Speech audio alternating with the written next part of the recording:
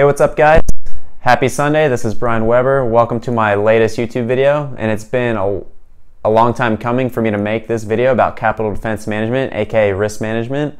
And I'm gonna put this video on my personal YouTube channel and my company's. Price Level Trading is the name of my company. So you'll have this video on both channels, so both my audiences will be able to get some value from it.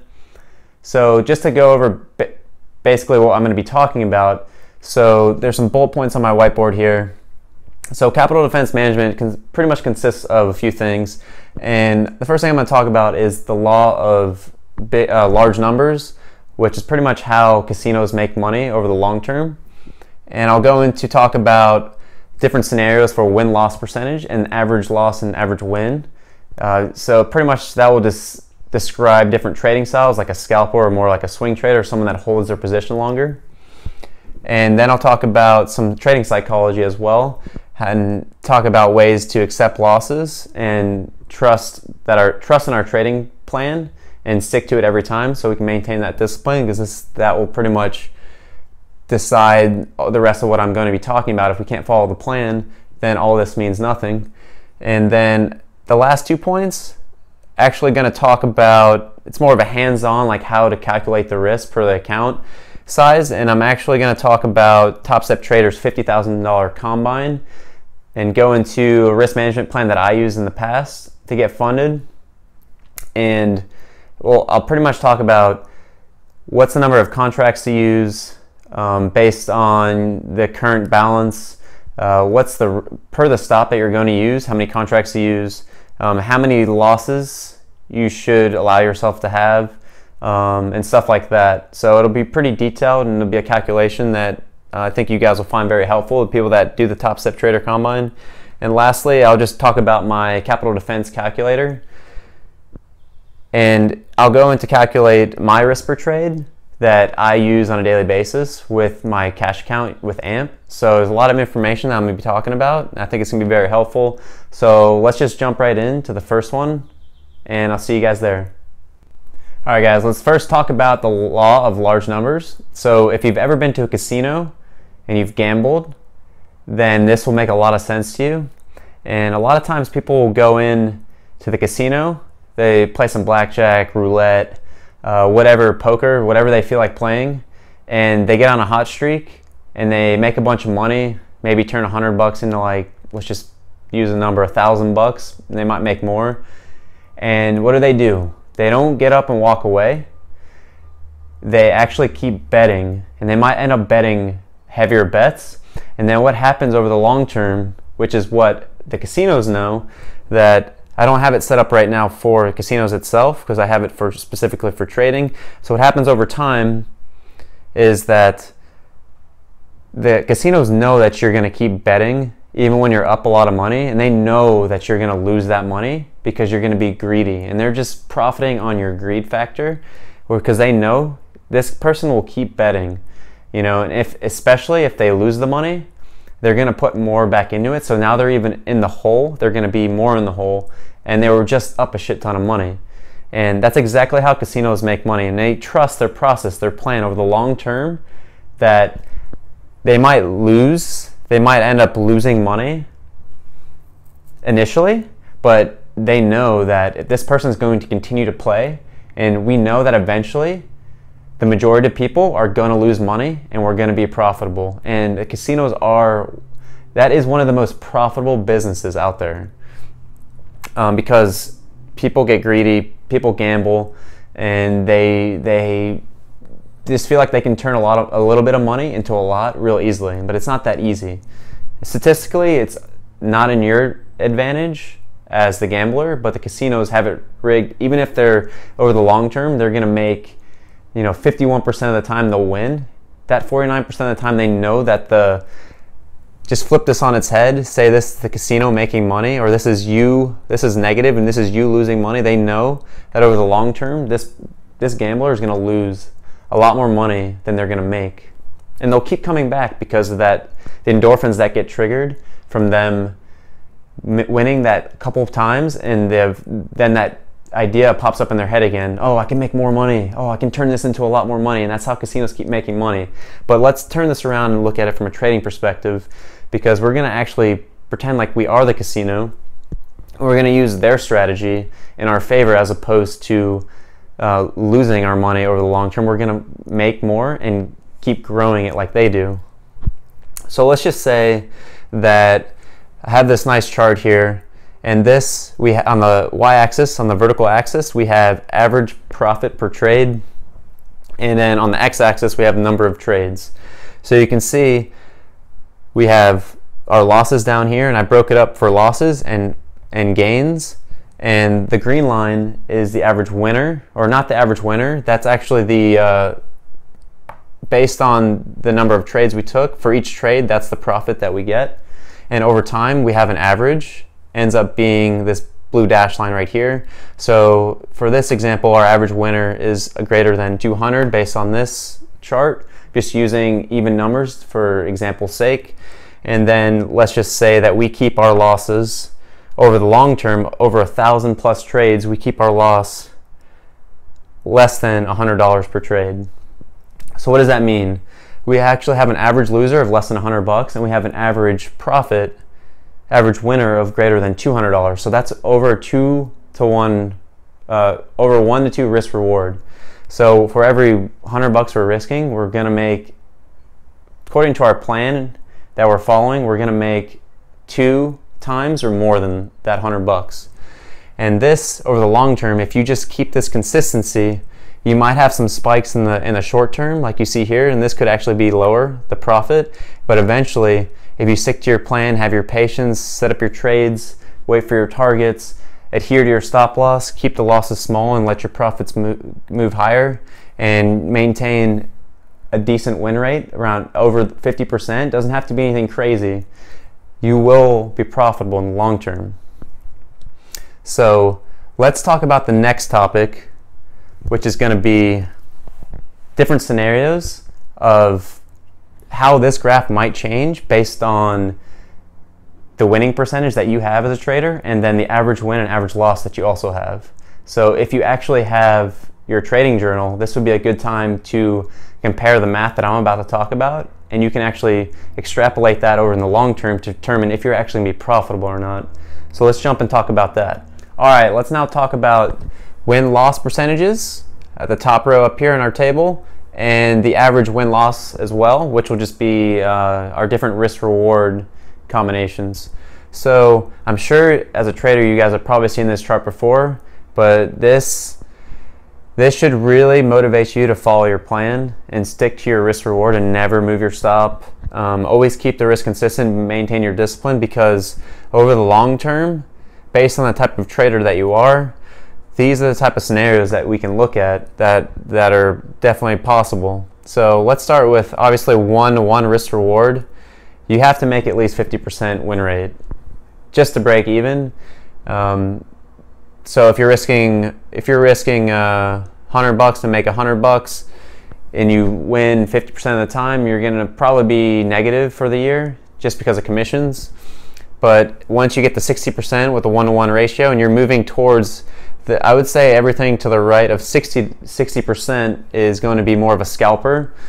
And this, in this area, 60, 70, 80%, I would say this first row is all scalpers. They're typically, you never really see a scalper risking more than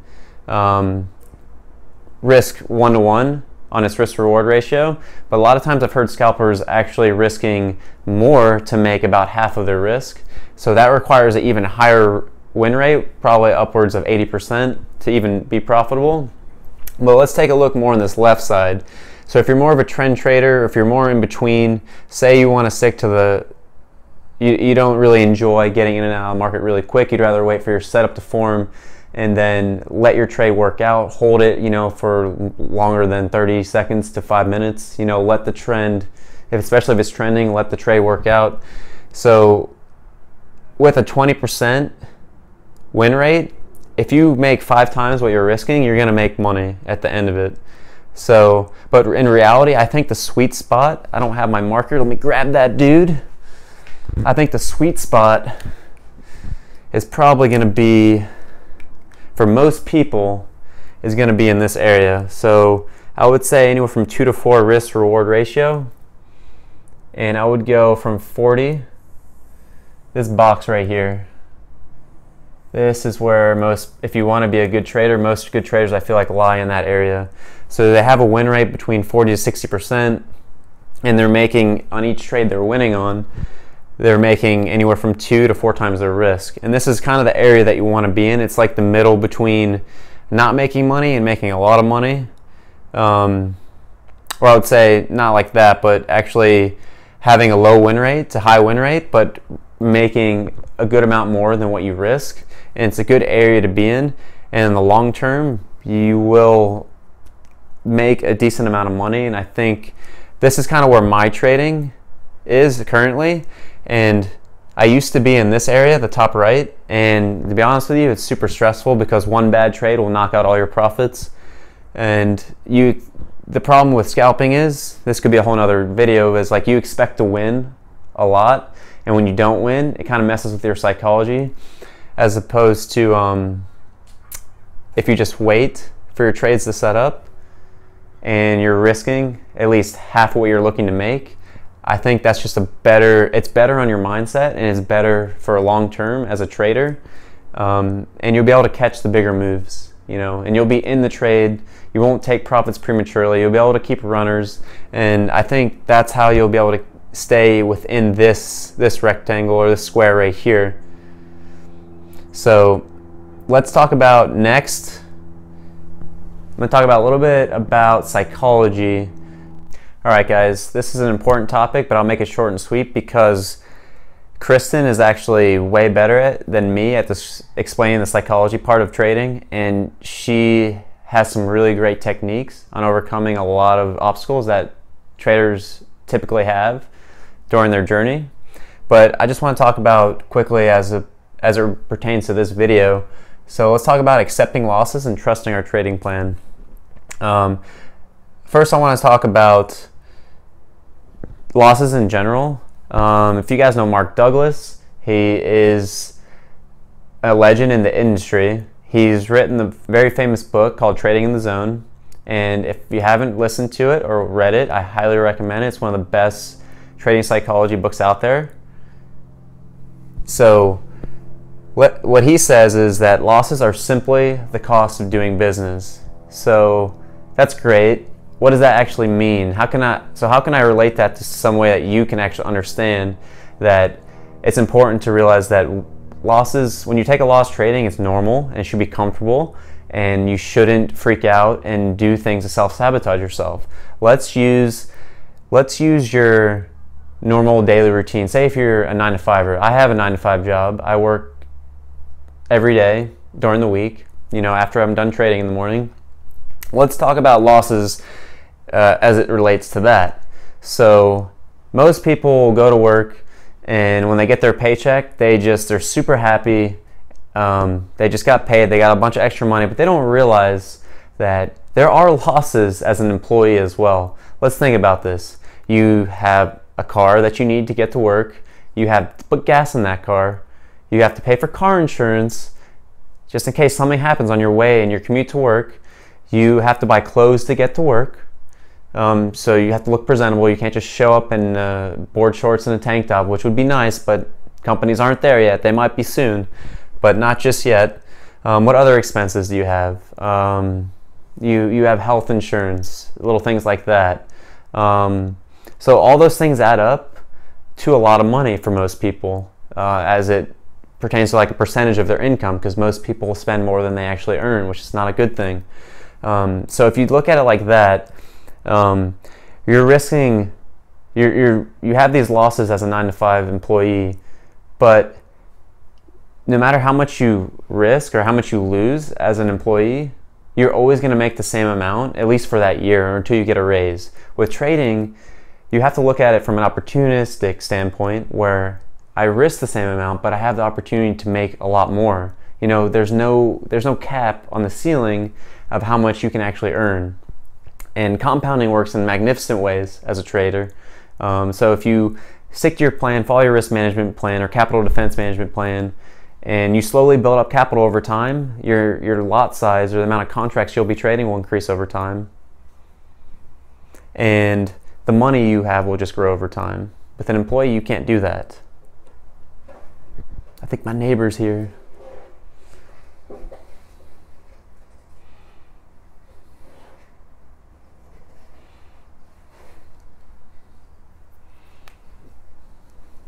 With that said, losses, just learn to accept them. You have to prepare yourself and just accept that if I'm going to lose on this trade, it's okay, because I know over the long term that as long as I win 6 out of 10 trades or 5 out of 10 trades, depending on what your average win rate or average profit is per loss, if it's over 2R, then you'll be fine. Just trust that process. It's okay.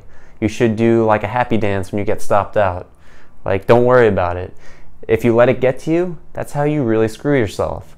Next thing you know, you're revenge trading. You're entering into a trade for no good reason whatsoever. And most of the time you're doing it with way more contracts than you should. Trust me, I've been there. I know from experience.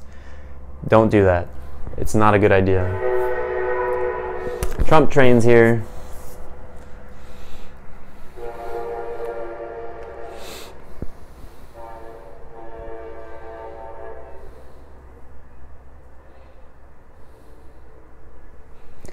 And that leads me into this next quote I have on my board from another famous trader, Ed Seykota.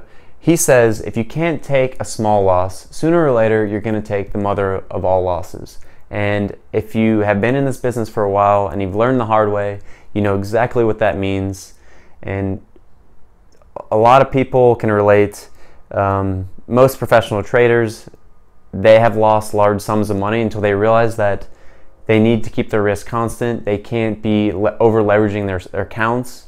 Say if you have a $10,000 account, you're trading futures, you can't trade 10 lots on the ES because every trade that you take, you might blow it up on one trade. You might blow it up on 2 or 3 if you get lucky. You know, you cannot do that. So there's a lot of meaning in these 2 quotes. So understand them. If you don't, drop a comment and I can explain them further to you guys. And then the last part, trusting your trading plan. You should have back-tested something that you can trust, that you have confidence in over the long term. It will work regardless of whether the market's in an uptrend, in a downtrend, it's sideways. You should have a plan for all those types of scenarios. What happens when there's like a Trump tweet, stuff like that. Like, don't trade when that happens, the market's too volatile. Maybe wait until it calms down a bit. You need to have a structured plan for all these different scenarios and keep adding to it over time and then testing it, make sure it works through back testing, or you can do it through live simulation as well.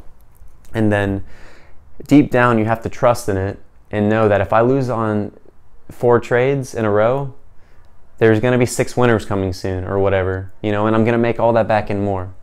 So don't get discouraged by when that happens.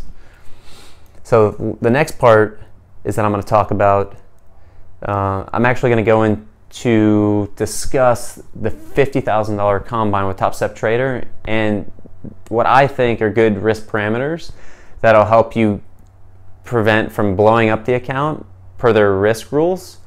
And be able to hit the profit target as well. So let's talk about that next. All right, without further ado, let's talk about the $50,000 combine account with TopstepTrader. And this is my personal risk plan, how I would approach it to be able to pass the combine. So first, let's talk about the rules that TopstepTrader has for that $50,000 account. You have a daily loss limit of 1,000. You have a weekly loss limit, which equals a daily loss limit, which is that's also 1,000, and you have a trailing max drawdown of $2,000. And the number of lots you can trade at any one time is 5, and you never need to use that many, and I'll explain why. And the profit target is $3,000, so very, very achievable. And I think this will make sense to a lot of you people that are doing the combine and understand maybe where TopstepTrader got these risk parameters, because it makes a lot of sense to me after I started doing the math with it. So let's talk about max loss per day that we'll allow ourselves on that $50,000 account. So most people will take 2% on their account and call it a day after they lost that much. but let's take half of that. Let's do 1%. So 1% of 50,000 is 500 bucks. So we'll stop trading once we lose that much in a day. But let's break this up even more into what's the number of losing trades in a row that we're willing to allow ourselves before we also call it a day and hit our max loss. And typically, for me, I allow myself to take 3 trades. And if I lose 3 trades in a row, that means I'm not seeing the market very well and I should stop before I dig the hole deeper. So if we take that $500 that we're allowing ourselves per day and we break it up into 3, that's about $167 more or less per trade that we allow ourselves. So for any one trade, I mean, you can also break this up if you want to take a trade that requires more risk. Then you have to make sure that no matter what, you never exceed this $500 for the day. But this is actually how I'm going to approach it. So let's say for the scenario that our win rate is 60%. We have a 60% win rate, and our target risk reward on most of our trades on the average is 2R. So for every 100 bucks that we risk, we'll make 200 bucks and we'll win 60% of the time. Assuming we take 3 trades per day, it's fine here. And let's just say we're only risking 100 bucks on each trade, just to simplify things. I mean, we can go up to 167, which is completely fine. The number I'm about to give you will actually be less than how long it will take to complete the combine. So just for 100 bucks to make 200, well, not 300, but that would be cool if you made 3R on each trade. 200, it will take about 2 to 2.5 weeks to pass each step with only trading a 1 lot. But you can also if within $100 risk per trade, you can trade 2 contracts. I mean, it's a really tight stop. You can also do that. But if you actually change this to 167 and that was 2 times that, then it's like 340 bucks. This would actually be about 1/3 less. So you'd probably be able to do it under 2 weeks, given the 60% win rate and the risk reward where you're making 2R on average for each trade, like over the span of 2 weeks that you're trading. So that would be my risk plan for trading the $50,000 Top Step Trader Combine. And this is actually how I passed it in the first place. I applied it to a $30,000 account. But if you have a $100,000 account or a $150,000 account, since a $100,000 account is twice the $50,000 and the $150 is twice the 3 times the 50, all you have to do is multiply this by 2 and 3 to get your ideal risk plan. So lastly, I'm going to talk about the calculator that I use. I call it my capital defense management calculator that I use to place my entries and my stops to figure out how many contracts based on my stop loss I'm going to use on each trade. So I always maintain that maximum 2% loss per day. So I'm allowing myself 3 trades per day. So let's jump in and talk about that before I let you guys go. So here we have the capital defense calculator that I mentioned in the previous videos. So I use this spreadsheet to calculate my risk per trade, aka the number of contracts based on the stop loss that I'm going to use. So I'm just going to use the 50,000 Top Step Trader account as an example to show you kind of where I came up with those numbers in the risk plan that I was just talking about. So there are only 3 inputs here that I start with. So the account balance at the start of the day, let's just use $50,000, max loss per day that we allow ourselves based on the account size. And instead of 2%, which is the normal that I use on my cash account, I use 1% because the rules on Top Step Trader are a little bit more strict, but they make sense. So we have a max loss of 1% per day. The number of losers per day that were allowed, I have it set at 3. So the number of losers per day should be 3. that we stop trading, or we hit the max risk of $500, which is 1% of 50,000. So based on those three inputs, we have a risk per trade of 0.33%, and that dollar value ends up being around $167. So step 2, we choose the instrument that we want to trade. Right now, I only have NQ and ES set up, and I'm just going to use NQ because that's what we mainly trade. And since we have a decent amount of risks that we're allowed per trade, I'm not going to use the micros, but I do have it set up for that for a little bit smaller accounts. But we'll select the minis, and let's say we want to go long at 8,600 with a 5-point stop at 85.95, and our 2-hour target's automatically calculated. Just to quickly mention, the required input is shaded in yellow, and the calculation or the output is shaded in green. So the 2-hour target is 86.10, and based on that risk, we have only one contract that we're allowed to trade.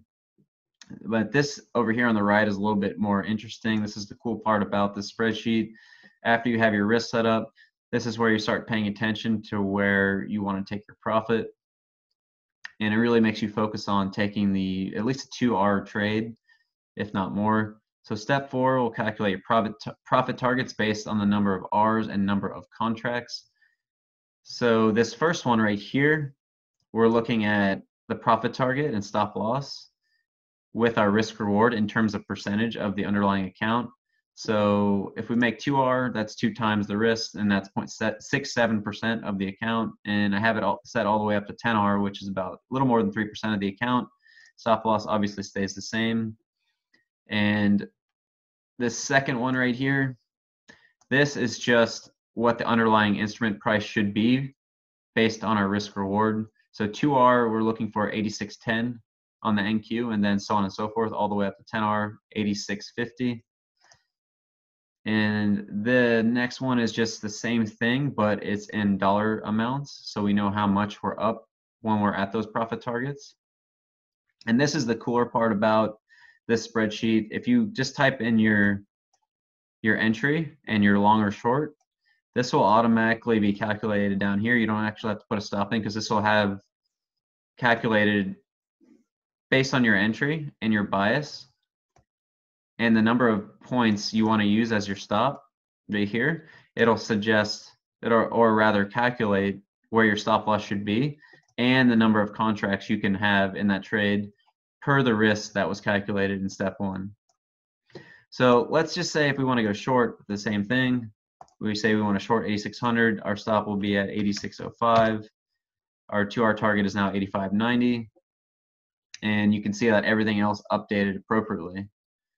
So it's a really handy spreadsheet to calculate your risk and identify where you should take profit, or at least what's the underlying price of the instrument, what's the percentage of the total account and the return, what's the dollar amount you'll be up, and even better, based on a suggested stop loss, how many contracts can you use? And this is on the fly, much quicker than putting the actual stop in.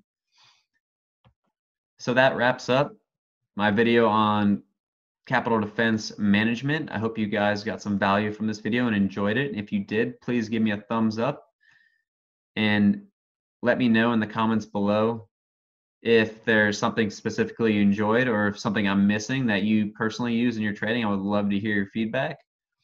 And also, if you're interested in trading the Top Step Trader Combine, I provided a link in the description below that'll give you 20% off after you sign up. So if you're interested, that will be there in the description.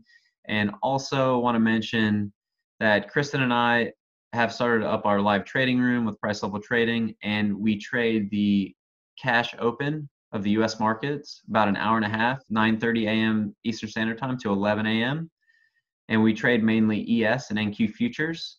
So if you're interested in trading alongside with us and seeing us apply these risk management principles in real time, as well as trading psychology, we'll discuss types of trade setups we take and a lot more.